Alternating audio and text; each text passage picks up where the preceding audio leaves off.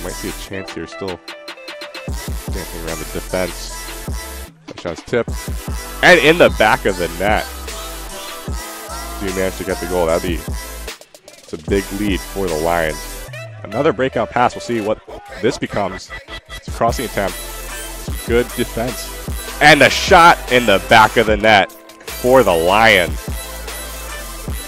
A big goal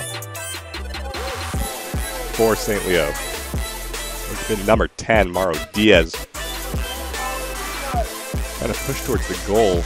Able to do so. A little crossing attempt. Scooped up by the Lions. And a shot and a goal. Which would be number 7, Miguel Fernandez for the Lions. Some great passing around some defenders. They managed to get the ball a little clearer. As a goal by the Lions. A great tip-in off that shot.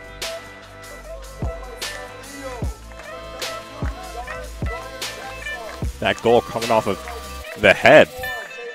Number 32, Dorian Jackson, who came into the game just a few minutes ago. This matchup, St. Leo trying to break out, but a good defensive play by the Tigers. Still can't quite get it out. And St. Leo with the crossing attempt, and it's a shot in the back of the net for the Lions. A big 5th goal early on, not even the first minute of the second half.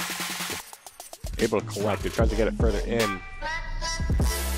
Top of the box. St. Leo keep it up. That shot is in the back of the net. Tipped away by the block. That was 25, Steven Burgess. Getting the goal credit for St. Leo.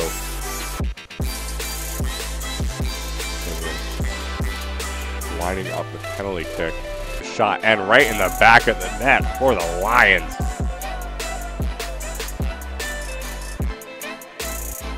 That's goal number 7 for St. Leo.